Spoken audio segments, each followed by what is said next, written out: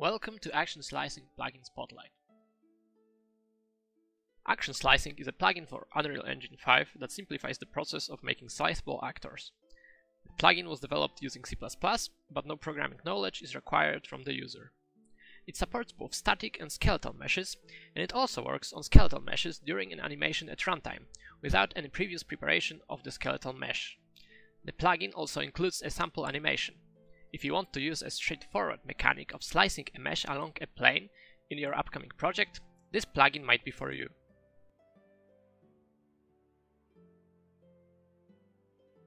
Main functionality of the plugin is included in the BP Action Slicing Manager blueprint. If you want to use action slicing in your level, just drag it anywhere into the viewport, since the actor is not visible in-game. On the created actor instance, you have access to several parameters. More on that later. Once you have an action slicing manager inside your level, to use the most basic slicing functionality, first you must choose an actor that has a static or skeletal mesh component and tag it with the word Sliceable.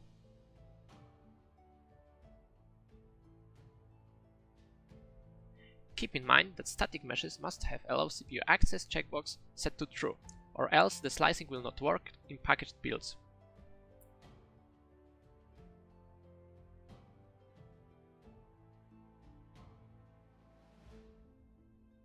Now all you have to do to test the slicing is to set the default pawn class in the game mode inside the level to BP FP Melee Mannequin.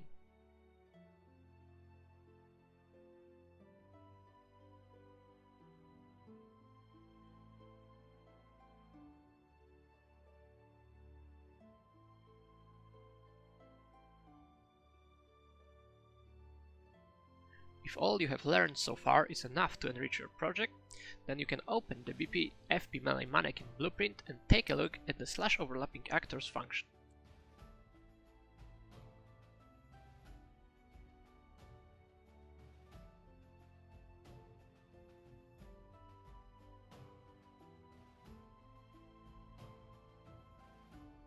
There you can see that it uses the slice actor function, which is available inside any blueprint.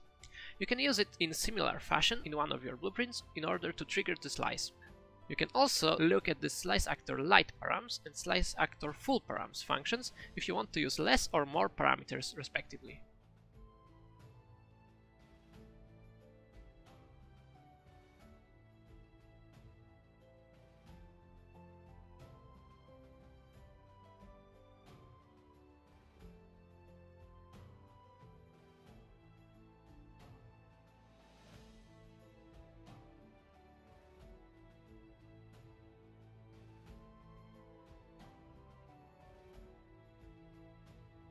First, you can change a default cap material.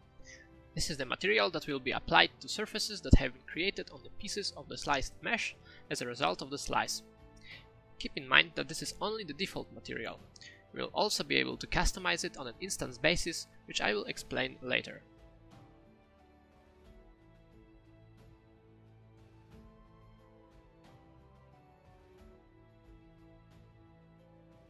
Next parameter is the target quality of a sliced skeletal mesh. Simply put, the higher the number, the better the quality of the resulting skeleton slices, but lower the performance. As the optimization of slicing skeletal meshes utilizes swapping LODs, for this setting to work properly, the sliceable skeletal mesh has to have an LOD with lower amount of vertices than specified on the manager. If this is not the case, then the optimization will just choose an LOD with the least vertices. Next up is a checkbox called Should Scan Tagged Actors. If you do not wish to use the tagging system in your level, then you can set it to false to increase performance.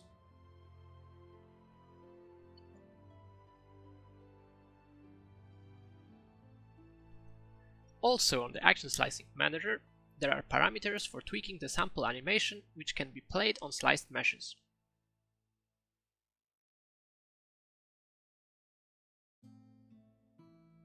Transparency effect time length can be used to adjust the length of the animation. Currently the value is directly tied to the transparency effect curve, so I suggest leaving the value at 3.5 unless you also want to modify the curve at the same time. Speaking of the transparency effect curve, This parameter represents the dependency of mesh opacity over time. You can modify it in any way you wish, but remember to also set the transparency effect time length to the length of the curve.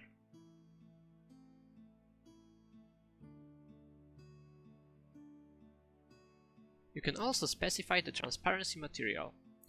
This is the material that has an exposed parameter responsible for its opacity. This material will be applied to the sliced pieces after the slice.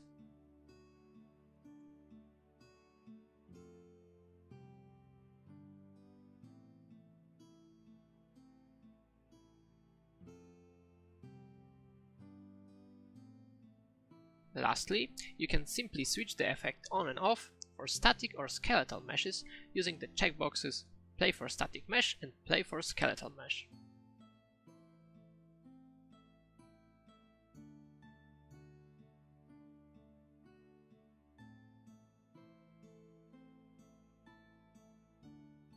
If you are after some advanced customization, you can also directly edit the BP Action Slicing Manager blueprint. There, you can additionally change the default tag used for marking sliceable actors and the default tag that is applied to a procedural mesh component whenever it is created at runtime on non-custom sliceable actors. Besides, you can also edit a static mesh reference that is used as an example of a well-configured static mesh asset.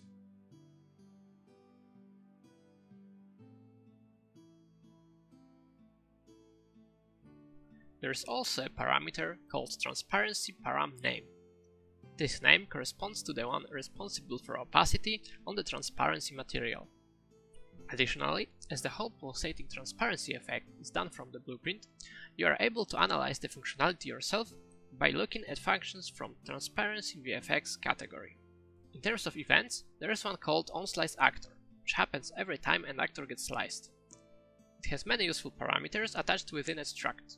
You can use the event however you want to execute your desired functionality. In order to have the most instance-based customization, it is recommended to use the following blueprints based on C++ classes: BP Sliceable Cube and BP Sliceable Character. Sliceable Cube is a template blueprint for a sliceable static mesh. On the blueprint, you can modify some parameters. They are exposed to instances, meaning that you can also change the values on an actor in a level. Cap material parameter is an alternative material that will be used for the sliced surface of the mesh. It overrides whatever was specified in the Action Slicing Manager. Transparent material override, just like the cap material, overrides the transparent material specified in the manager, which provides more customization. You can modify the blueprint in any way you want, including changing the static mesh inside the static mesh component. Just remember that static meshes meant to be used within the system must allow CPU access. Besides this, on the blueprint there is also an event called onSliceActor, which will fire whenever this actor gets sliced. Just like the event inside the manager, it has many parameters within the breakable struct called params. Sliceable Character is the template for any skeletal meshes meant to be used with action slicing. There you can see cap material and transparent material override parameters, which work in the exact same way as in the Sliceable Cube template. Besides those, there's also one parameter called Slice Skeletal Mesh Quality, which, just like the materials, overrides the value specified in the manager. In the same way as in the Sliceable Cube, you can modify the skeletal mesh component however you wish. On top of that, there is the onSliceActor event.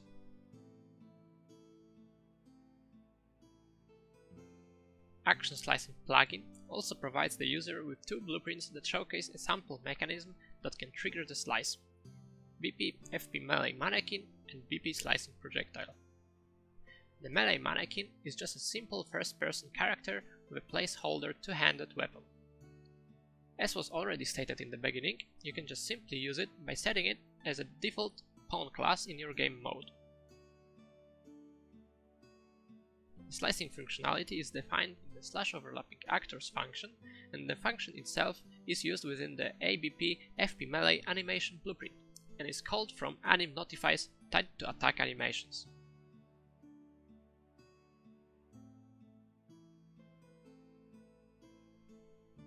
The slicing projectile, on the other hand, is a sample projectile that slices any object that it hits.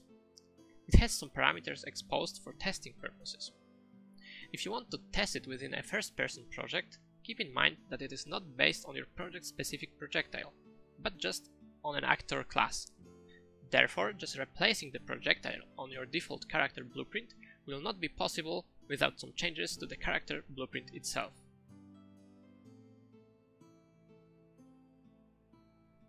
If you are using C++ in your game, feel free to check out the code and modify it according to your needs.